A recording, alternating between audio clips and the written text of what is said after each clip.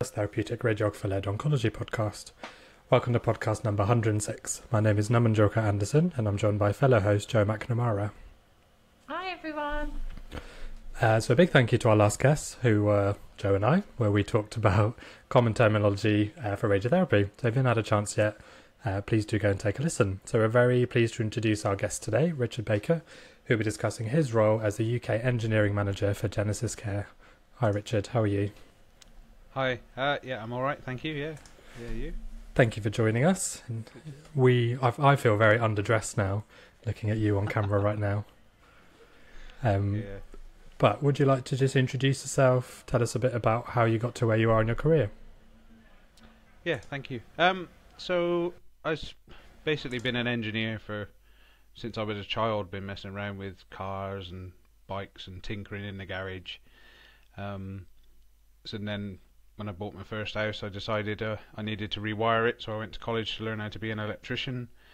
That sort of grew from there. And then the father-in-law was a builder, so I kind of helped him and kind of with the practical skills and everything else. But my first love's always been cars and car engines and bits and bobs like that. And yeah, then through my life, various things happen. And then at some point I thought, well, I decided I needed to settle down and get a mortgage and everything else. So kind of a few divorces along the way, and then in later life just decided to work for myself for a bit, then get a steady job in the NHS. So I joined as an electrician at Cheltenham quite a few years ago now. And while I was there was some nurse call systems and things like that we had to service. So basically I was always over the electronics workshop for radiotherapy, borrowing the odd resistor or the odd electronic component, and that kind of naturally led me into looking at Linux. And I can quite honestly say my eyes fell out my head when I first saw a Linux. So then when a job came up, I applied and thankfully I got it, and I haven't looked back since. And that was sort of 15, 16 years ago, and yeah, my life's changed ever since. You mentioned how your eyes popped out your head. Do you remember that moment for kind of your prosperity of anyone else who's maybe interested in a career in engineering working in radiotherapy, as that first initial reaction of, gosh, that's a big machine, that looks really complex? I can honestly say, hand on heart, I remember that moment. And what gives me joy, probably more than anything else, when I'm doing talks about the machine to patients and to staff and anyone who's interested who will stand there long enough, really, I drag them in and show them the machine. And one of the best parts of the machine, I do a presentation, this is how it works, and then you take them in the back, and on an Alexa you've got the doors on the variant, you've got the covers on the side. So when you take the people in the back, you always hear a, oh my goodness, and that bit, and that's the wow moment. And for anybody who's got any inkling of engineering, that's when their eyes fall out their head and they go, oh my goodness, that is amazing. You must have seen linear accelerators change and develop a lot throughout your career. Yeah, so yeah, started working on the old variants a long time ago. Yeah, see, the thing is, the basic principles of the accelerator are still the same and have been for tens of years. Probably knocking back nearly 100 years now. So the basic principles of how the accelerator actually works inside and accelerates the electrons are just under the speed of light and all that sort of stuff is basically the same. But the bits that change are all the bits that are sort of bolted onto it that give the sort of the guided radiotherapy, the MLCs, where we shape the beam coming out towards the patient, so we're covering the bits of the patient that we don't want to get irradiated. So the technology has moved on. The machines are a lot better and a bit more sympathetic to the engineer now than they used to be. But the sort of advances in technology are the bits around the machine, where they're looking at the patient and actually, part of the goal of radiotherapy is to get the radiation into the into the sort of treatment area, with minimising the damage to the healthy tissue, and that has just come on in the last 10 years leaps and bounds. Yeah, amazing. How did you learn about how to work as an engineer in radiotherapy, Richard? Because I've been a bit naive, but going from kind of the background that you were involved in to then servicing and running linear accelerators, that sounds like a bit of a learning curve. Wow, yeah. I mean, I remember, I always remember the first day I was left alone in the department after I'd done all my training, and you help people on services and you help people on breakdowns, and there's always that safety net, there's always somebody with you. And I remember the first day that my colleague went home at dinner time, and I'm there in the afternoon now looking after 6 accelerators on my own, and I've got to make the decisions on them, and I'm like, oh no.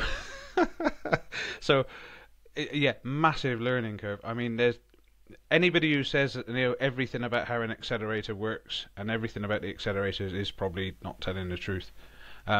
There's so many different bits inside the machine, it's just unbelievable. And you can learn about how we use these bits to accelerate the electrons and bits and bobs and everything else, and then you can delve down into the physics, and even a lot of physicists will look at that and go, you say, well, how do we impart the energy onto the electrons in the second part of the accelerator? And they go, well, yeah, there's all these equations and stuff. So, the learning never stops, and you can go as deep as you want to go on these things. And it's just, for somebody who's got an inkling in engineering, or just an inkling of how things work, oh my goodness, what a journey, what a thing to be involved with. So imagine, Richard, Joe and I are sitting treating a patient right now. Could you explain to the patient on the bed what's happening once, I don't know, Joe presses the button to switch the linear accelerator on, deliver the beam? How would you explain it to a patient, that what's about to happen to them? So if we just go really basic, so we take 3-phase voltage, we fill up some capacitors to maybe... See, the trouble is I don't want to scare people that are listening, but we fit up capacitors. Bear with me because we get to the good bit at the end, guys. So we fit up capacitors to kind of maybe 19,000 volts, 26,000 volts, and not just at millivolts. They're at megavolts. So we've got enough power once those capacitors are charged to run like a small town basically, and that works by filling it up like a toilet cistern. So you don't have a massive amount of electric coming into these machines, it's just a standard 3-phase supply, and then basically we fill these capacitors up like we do a toilet cistern, and then we flush the toilet, so we flush all that power. So when I speak about all the power being enough to run a town, albeit for 3 millionths of a second, we then send that power down to 2 places on the electro machine. So we send it to the magnetron, which everybody's got in their microwave at home. So we put a big pulse of energy in one end, out the other end comes microwaves, and then the other place it goes to what we call an electron gun, and it's not actually a gun, but I'll explain why we call it a gun. So we got the magnetron, we pulse it in the one end. So your magnetron at home in your microwave might be 800 to 1,000 watts. The one in our machine can be up to sort of 6-7 million watts maximum power. And I always hear patients, so please, if there are any patients listening, please don't panic, oh my goodness. I always hear patients in the waiting room saying, oh, we're going to be microwave today, yes, we use microwaves, it's really important in the process of accelerating the electrons, but no microwaves come out towards the end of the patient. Okay, so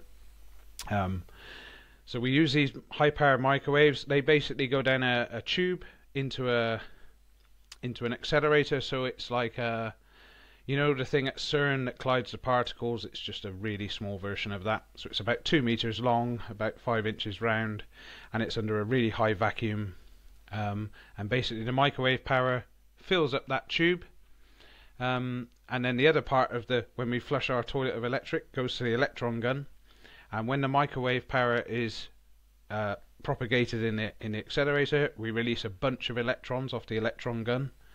So it's basically a small coil of tungsten, that just sits there and boils off electrons.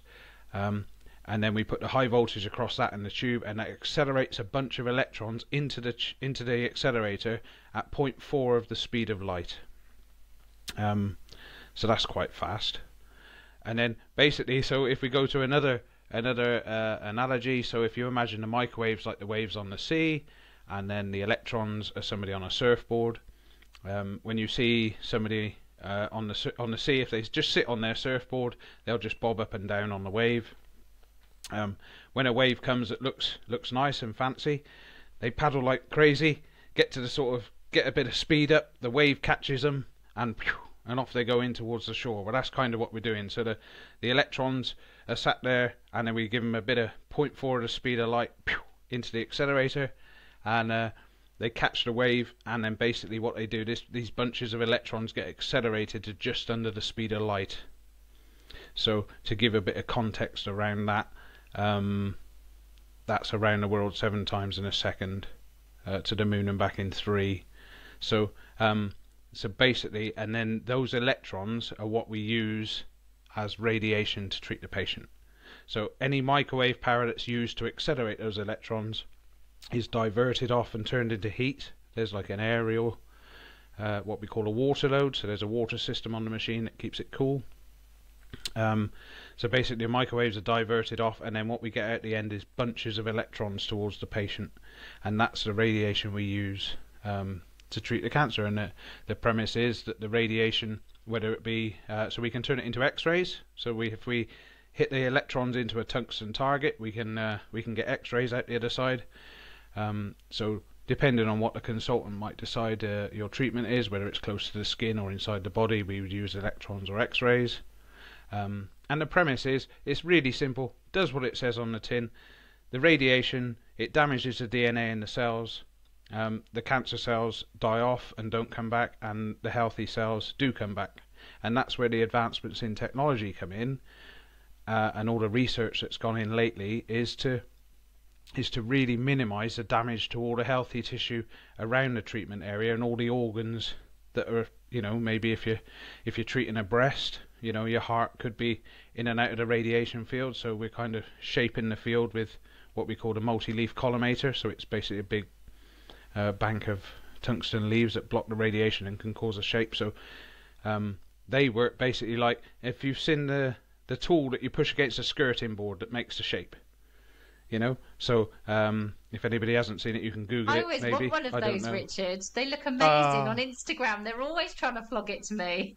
Oh, are they? Yeah. So so the MLC is basically like two of those tools, and as the radiation's coming out towards the patient, basically the patient has a CT scan before the treatment, and once they've had the CT scan, the oncologist, the dosimetrist, the planners will all look at this CT scan and decide what shape they want the radiation into what part of the treatment area, and then they program that into our planning system, which then goes into the machine, which then brings these tools that make your skirting board fancy, bring these tools, and then they come together and block the radiation. So if you imagine a radiation like a beam of light, these tools will come in and they'll block the light, and then they'll leave a shape. So we can leave any shape we want, circle, egg shape, whatever, and basically hone in on different parts of the treatment area.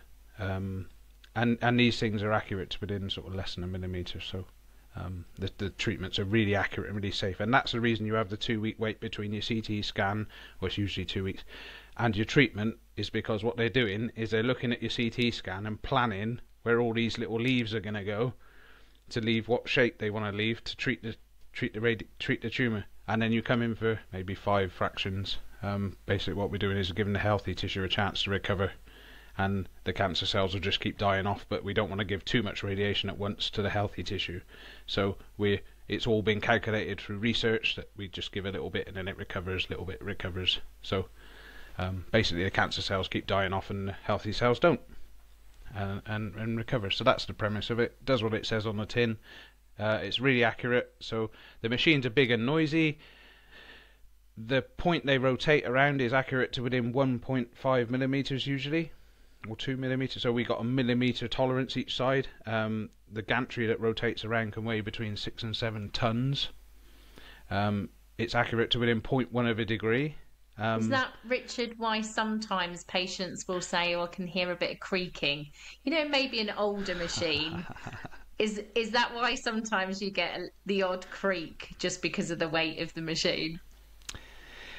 Yes and no. It's usually because the covers are just a bit old and crunky. But yeah, there's a lot of things that go on inside the machine that move, that can cause creaking and crunking. Yeah, there's lots of different. Quite often we try and grease them up and keep them lubricated as much as we can, but quite often when they're going around it, sometimes and I always think to myself, oh my goodness, what must it be like for a patient to be led on the bed, not understanding what the machine looks like and what it's doing, and then hearing this creaking, crunking noise, and it must be really sort of disconcerting for the patient to actually to be led there and think, oh my goodness, is it going to fall on me? Or, you know, I can categorically tell you that it's not, but that yeah, they're very it's not. accurate, aren't they? It is Oh my maintained and looked after. So the question people often ask, actually, and one we've been asked today actually at work is, you know, because my machine's sort of 8-9 years old, is it at any more risk of, you know, is it on its way out? Is it knackered? You know, and actually, it's a bit like, for those of a certain age, you'll remember Trigger's broom from Only Fools and Horses. Yeah, I'm looking at these two on the podcast. They got no idea. Oh, what I'm talking I about. Definitely know. Oh, you do, Norman yeah. will Okay. not know. So Trigger's broom. So he's had sort of 43 heads and 42 handles or whatever. So basically, an old accelerator. If anything breaks or anything goes wrong with it or anything suspect, or it need, you know, we have a very sort of strict planned maintenance program. So if anything actually sort of starts going wrong with the machine or goes wrong, it gets replaced. So an old machine, yes, the frame of it might be old, but actually it's just as serviceable as a new machine, really, because everything's sort of been replaced. So, and in actual fact, I've been in places where we've had a new machine fitted, and that's been a lot more sort of had more downtime than the old machines, because we've kept the old machines up together and serviced them, and then the new one comes in and it's like, you know, so yeah, it's interesting. But yeah, they still, like I say, they still stay really, really accurate. They're really, really safe. I won't go into I've waffled enough about how they work, but you know, the fact they work at all is an absolute miracle, because of if you go down into the sort of physics of the electrons being accelerated. You know, I talked about them being on a surfboard, but actually there's tons more stuff. If you go down to the physics, it's a miracle the machine even works, let alone, you know. So and there's ion chambers that are checking how much radiation's coming out in the mornings. The rads do a separate check in the mornings to make sure that what the machine's saying the output is matching what their independent equipment is. So there's a whole team of engineers that sit behind the scenes that keep these machines maintained and fixed, and there's a whole team of physicists that sit behind the scenes that keep these machines accurate, safe, tuned. You know, and the patients, they never see us unless the machine's broken. They see us walking through the waiting room with a tool bag or something, and then you hear all the oh no. But apart from that, we live in the shadows, you know, and so do the physicists. Lots of late nights and weekends, sort of fixing things and checking things and everything else. And you know, Richard, can I ask you about that? Yeah. Because a lot of the patients will say, "I don't understand why you don't treat on weekends or don't treat through the evenings," because of the fact that obviously cancer cells don't sleep on a weekend; they are still reproducing. So I just think it might be interesting for patients to realise what goes on weekends and in evenings, and why, unfortunately, we can't run a 24/7 service. Yeah, so like I said, there's tons of stuff that goes on. There's servicing, you know, and some of the items on the servicing, some services can sort of take 6 or 8 hours, depending on which bit you're servicing on the machine. And then the physics checks, I mean, so basically the physics checks can range from just putting a profiler under the beam to just sort of check what's coming out, or actually but they can put like the water tank, what they call the water tank, underneath. So it's a big for the patient, a big tank of water. Our bodies are like water, so we can basically put detectors in the water, and then beam the machine on, and we can detect what energy is coming out. But then we can move that detector down in the water, down in the depth, which then simulates the radiation going through the body as such. So then we can get different plans for where the radiation, at what depth, what the radiation looks like at what depth, as it sort of comes through the water. There's a lot more to it than that, and a physicist will probably shoot me because I'm saying something wrong. But there's tons of stuff that goes on behind the scenes, and yeah, sometimes it's if only people knew how complicated, how safe, how accurate the machines are. You know, one of the things that have come out from me doing these talks to patients has been they have a better understanding of why the machine breaks.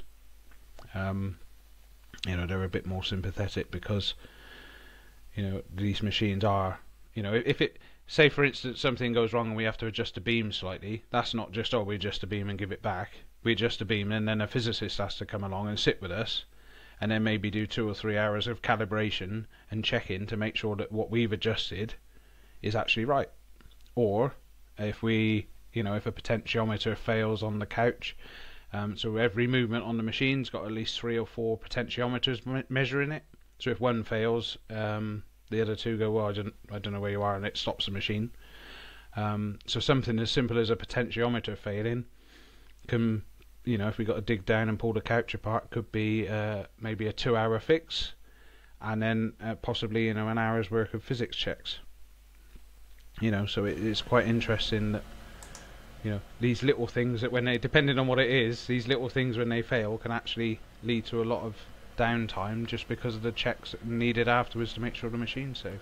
How many safety mechanisms are there? Sorry. So there's probably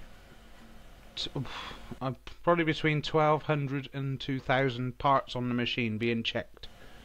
So about 20 times a second, I would say. So the machine is constantly monitoring where it is, where every part of the machine is. Anything that moves that is critical to patient treatment is monitored at least 3 or 4 times. Voltages are all monitored, air pressure, air temperature, humidity, all these things are being monitored. Where the beam's coming out, so the ion chamber picks up where the radiation's coming out and tells us if it's in the right place or not. That also tells us what the energy of the radiation is. So that's got 2 separate power supplies. So if one starts going up the wall, then it says, right, oh, I don't know where I am, and it stops. Yeah, there's a water cooling system on the machine. There's a high vacuum on the machine. That's all being monitored. There's SF6 gas, which is quite interesting gas, that the microwave tube is filled up with. So yeah, there's like, honestly, the amount of stuff that's being checked on the machine is like having 1 million computers and just bolting them onto this thing that moves and then expecting them all to talk to each other. And, you know, It's like if a anybody... spaceship. Yeah, it really is. Really is. I don't know. I love it. But it's really amazing. And Richard, can I ask, why are radiotherapy treatment rooms so cold? well, part of the reason is, remember earlier I spoke about this accelerator that's I don't know if I said it's like where the microwaves go and accelerate the electrons. Well, that's a copper tube, a 2-meter long copper tube that's about 5 inches, and it's filled with cavities. So basically, I'll get down into the physics now, but the microwaves fill up these cavities, and the wavelength is critical to the cavity length, depending on what type of accelerator you've got. And as copper gets hot and cooled, it obviously, like most metals, it expands and contracts. So what we want to do is we want to keep that structure at a set temperature. So we don't want it sort of, because obviously when it's beaming on, there's a lot of energy there. It can get hot, warm. So we have this water cooling system that keeps the accelerator at a certain temperature.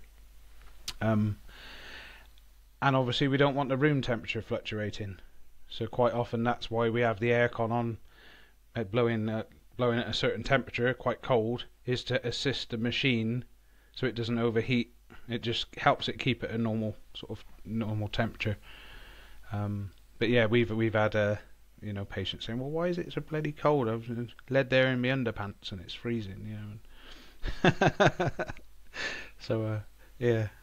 With all of the technology, Richard, just thinking for the future, how are linear accelerators developing to be more sustainable? So obviously a lot of energy usage, a lot of products and things that go into it, a lot of time and effort to maintain them. Oh wow, there's a really good question. Well, going back to the SF6 gas, it's the worst greenhouse gas. We don't use massive amounts of it in there, but it basically fills up the. And I remember, people are going to shoot me now, but I remember when I started, we used to drain the SF6 gas into a black bag, and then walk out through the waiting room and empty it into the car park. Now, I know it's funny, right? So, what we used to do, our mechanical engineer, little Dave, right? He was a lovely chap. Always something going. There was a disaster with Dave. Always something going wrong. He was always taking a water pipe off when he hadn't turned the pump off, or there was always something. And the SF6 gas is heavier than air, so you can actually drown in the gas. So we used to drain the gas into the black bag, and as you walk through the waiting room, this black bag sort of bouncing around with the SF6 gas in. There's only a little bit in there. And you could see all the patients. We used to laugh because we used to watch him. See all the patients watching him go through the waiting room with this black bag, and then he'd go outside the doors, and then he'd just empty the black bag outside, shake it a bit, nothing had come out, roll it up, and walk back in again. And you could see the patients looking like, is that man mad? What's he done? What's he doing? He's just gone outside and shook a black bag and nothing, So nowadays that's really highly regulated. So any SF6 gas is now recaptured in bags and then taken away and reused. So that's one way that the sort of things.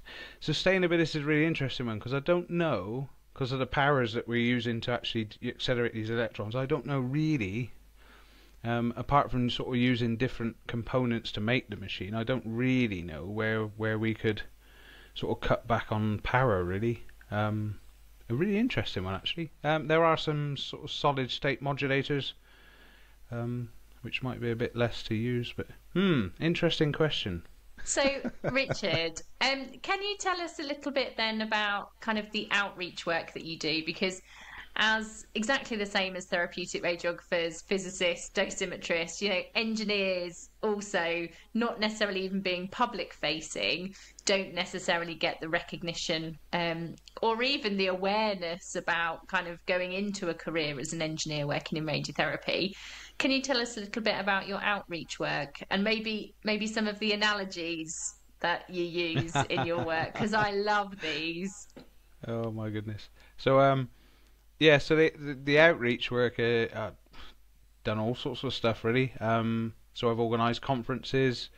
I do try and get myself in and try and sort of raise awareness of engineering. So I try and muscle in on physics conferences sometimes. But by far the best, well, I suppose equally the best, we used to do a lot of stuff with STEM with schools. So getting sort of teenagers coming in. I took me scout group into work once at Cheltenham and explained to the scout group how the accelerator worked.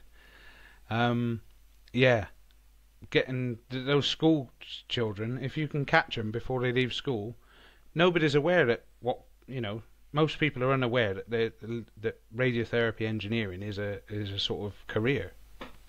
And yeah, you just turn up. So I turn up with all my bits. You won't be able to see this at home, but I'm just showing the guys an electron gun, and so I kind of roll up in my car with half a Linac in the boot, and display it out on the table, and talk to put a presentation up and talk about how the machine works, and the kids just love it. They just like, oh my goodness. And then you show them the machine, and that's when the eyeballs pop out their head, and then you explain to them, well, if you love engineering and you love this machine, you come and work with us, and then what you're doing is you're not just working on one of the coolest machines ever, you're also saving people's lives.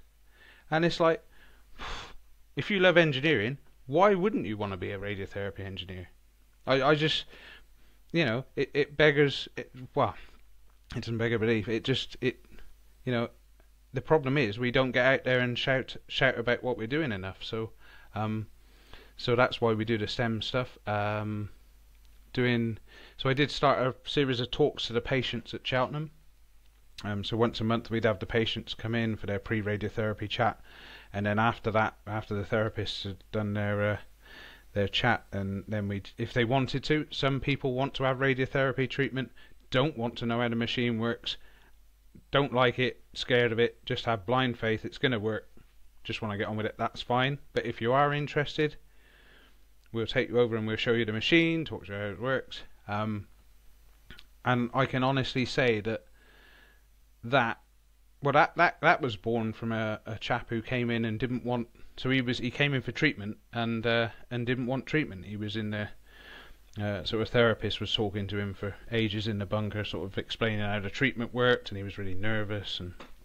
And I'd done a couple of talks to the staff about how the machines work, and they rang me and said, "Oh, Richard, can you come and talk to this patient?" And I was like, oh, "Okay." So I went down, and he and his wife were in the bunker, and sort of did a little talk about how the machine works, and how safe it is, and how accurate it is, and from that, he decided to have his treatment, and at that point, I thought, wow, how, as an engineer, I've just made a difference, and I could see the look in his. I always remember the look in his wife's eyes when he said, "Yeah, we'll go for it," and I thought, wow, I can make a difference,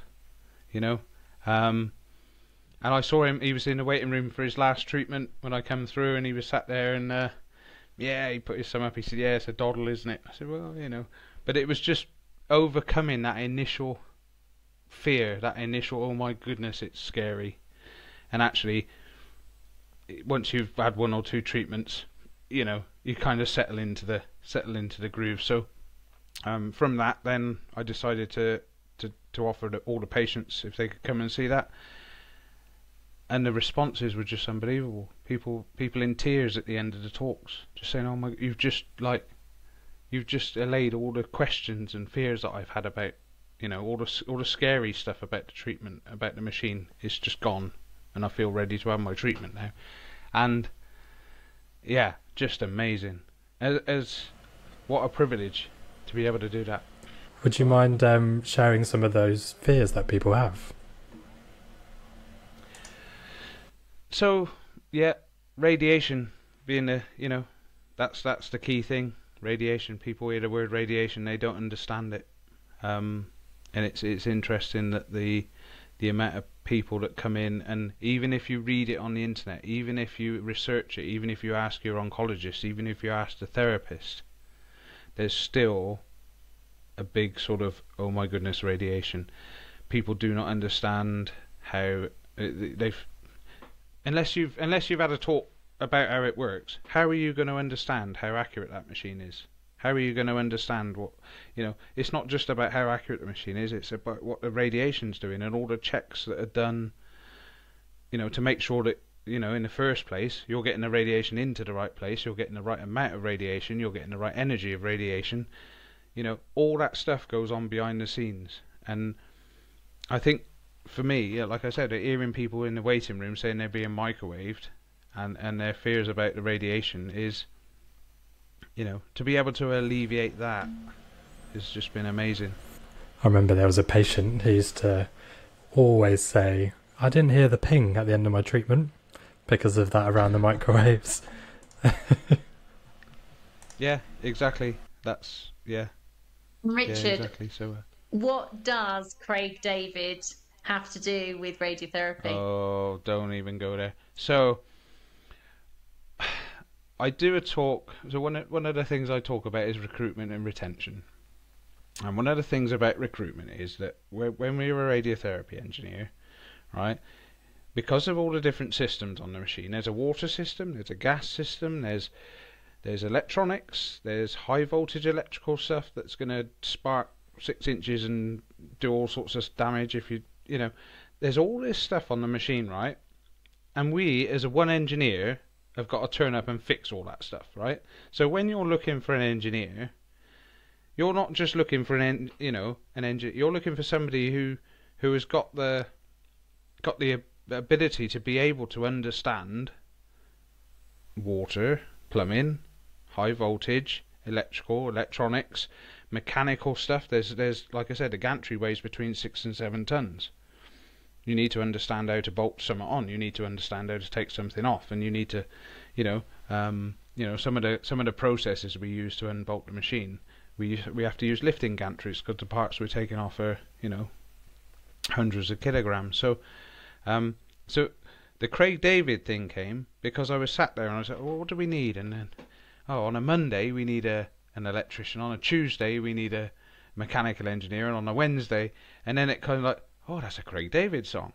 So then I weaved it into my presentation, and then so I did it in the UK. Brilliant, great, everybody got it.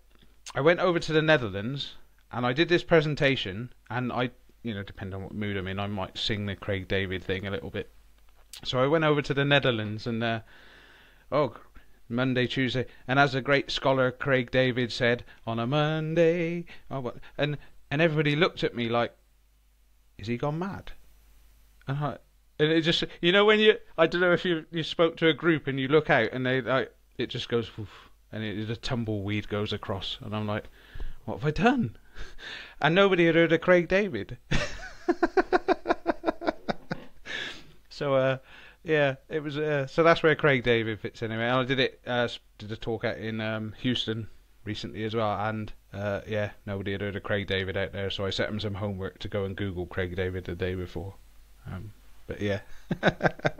If that song makes a comeback, it's as a result of all your outreach talks, isn't it, Richard? Oh, I hope not. Oh yeah. Oh dear, yeah. So a lot of talks on recruitment and retention. That's something that's really key within the industry right now. We're really struggling. We've got a lot of people of a certain age, myself included, who are leaving the industry in the next sort of 5, 10, 15 years. It's about backfilling those people and getting the knowledge. The important thing is all these people are leaving, and that knowledge transfer isn't necessarily happening. So one of the things why I do the outreach stuff, and one of my passions, is to bring radiotherapy engineering to the masses. So at least when people are leaving school, or even people are looking for a new job, they actually, they can think, oh, that radiotherapy engineering, maybe I'll have a look at that. Because actually, I don't think there's much more of a rewarding job in engineering at all. And the travesty is that we people don't know we exist. So yeah, that's kind of my passion about why I need why I need to bring radiotherapy engineering to the masses. Do you have to go to university to do what you do? I'm just thinking, from having done STEM work before, people say, I want to help people, but I don't want to have to go to university. I'd rather just start working, learn on the job, and then get going. Really, really good question. So there's 2 different camps. One that says yes, you should, and one that says no, it's about your practical skills rather than your sort of qualifications. I like to have a happy medium between the two. But in certainly recruiting engineers, I've had all sorts of, like, from people who have got master's degrees in anything that you can think of to do with electrical or electronics, and they haven't necessarily been taught any practical skills. And for those, one of the tests I do is get them to wire up a plug, a 3-pin plug, and they just look at it like they don't even know how am I even going to start wiring that plug up, and these guys have got got all these degrees, and then then on the other end of the scale you've got a time served, one of the best engineers I worked with at Cheltenham. It wasn't Dave, it was my mate Kev. didn't have much of a qualification to his name. But I can honestly, hand on heart, say that there was probably not much that that man couldn't do. He could work a lathe, he could work a mill, he could do electronics. Honestly, that man was a genius, absolute genius, but didn't, he'd just done an apprenticeship when he left school at the local factory. So it's really interesting because, yes, it should be regulated to some degree. Yes, there should be, there should be qualifications to get into it. But in doing that, you kind of find that you might be pushing people out that might be really good at the job. So it's about striking that balance. And actually, if you're not qualified, how do we then keep a check on what you're doing in-house by having some in-house training programs? The manufacturers do their own training programs that all the engineers go on. So it's a really interesting question, because some hospitals insist that you must be registered with a certain body and have a degree, and other hospitals don't, just insist that you've been on the manufacturer training. So yeah, it's a really contentious subject at the moment within engineering and radiotherapy, because worldwide there's a recognition that we should be sort of registered in some way, but it's about making sure that we're registered in the right way, that we're not excluding people that might necessarily, we're not just attracting academics as such, but people that might be sort of led under their car on a weekend trying to fix their car, and actually, they'd probably be they'd probably be just as good an engineer on the radiotherapy machines as somebody who's got a degree. So yeah, it's really interesting because you get really, really good and really, really bad in both. And it's something that's being, is being sort of bandied about and discussed at the moment. So we'll see where that kind of goes. There is a I might lot be of wrong. innovation, isn't there, in engineering? Because I definitely know, working clinically, we'd have a clinical problem with maybe a specific patient, and the engineers would just go, "Oh, we'll think of something." And honestly, I was always absolutely blown away by, some brand new immobilization equipment that just turned up the next day to help the patients. So there is a lot of innovation, isn't there, that goes on in a lot of departments? Yes, and more and more, that's it's quite that's not more and more they're getting rid of the sort of mechanical engineering side of the workshops, which is the side that would make the bespoke immobilization devices. So they kind of maybe tending to try and outsource things like that, and bits and bobs. So yeah, with the mechanical engineering side, sometimes they just blow you away by the stuff that you say, oh, I was just thinking about that, and next thing it's on your desk and you're like, what? So yeah, it's quite amazing really, that the work that does go on. Yeah, some of the things we've made in the past, and we've saved thousands and thousands and thousands of pounds for the department, but hey ho. Richard, we're coming towards the end of our episode. We like to end with top tips. Do you have any top tips for our guests who are listening to take away? So I suppose from a patient perspective, a top tip would be to find out a bit more about the machine and how it works, if you want to. So I can guarantee that it will, and not just you, but if you partners, carers, friends, or anybody else who's helping you through your treatment, actually, the whole journey of you going in the room, coming back out, and they're just sat in the waiting room. So you've gone in the room, you've disappeared through some doors, you've come back out, and this big scary machine's just giving you some radiation, and they don't even know what you're talking about. So actually, it's really good if you can, involve the people that are helping you through your treatment, to have a bit more of an understanding. So sort of brings it together, and have some confidence in actually what the radiotherapy is doing, because like I said, it does what it says on the tin. So I think that was one of the other sort of takeouts from the talks, was that the patients went away with confidence that the radiotherapy was going to, I'm not saying this, you can't guarantee cures and everything else, but the radiotherapy does do what it says on the tin, So having a bit of confidence in the accuracy and everything else of the machine. Top tips for radiographers: find out more about engineering, because you'll love it. It'll help you when the patients have got questions. Top tips for anyone listening who knows anybody who's looking for a job in engineering, or knows anybody who's got the slightest inkling of engineering: get them in front of a radiotherapy machine. Just do it. They're just amazing. Yeah, and just if you're an engineer, I know there might be a couple listening. Top tip for engineer is just keep doing what you're doing, because you're amazing and you're making the difference to so many people's lives every day. So yeah, it's an absolute privilege to do what I do and be part of what we do. So yeah. Thank you very much. I have to say I've learned a lot today. I think something that other people have taught me is, especially the physicists who come and steal our chocolates, you earn it more than we do sometimes, because you're there middle of the night. If there's a breakdown, you'll be there overnight, over the weekend, while we're all relaxing, to make sure that Monday morning all the patients get what they need and we can do what we need to do. But as you said, unfortunately you are tucked away. We don't always get to acknowledge all the hard work that our engineers, physicists do. So yeah, thank you so much for all your hard work. Thank you for the opportunity. Very much appreciated. Thank you everyone for listening to our chat. Your hosts today have been Julka-Anderson and Jo McNamara.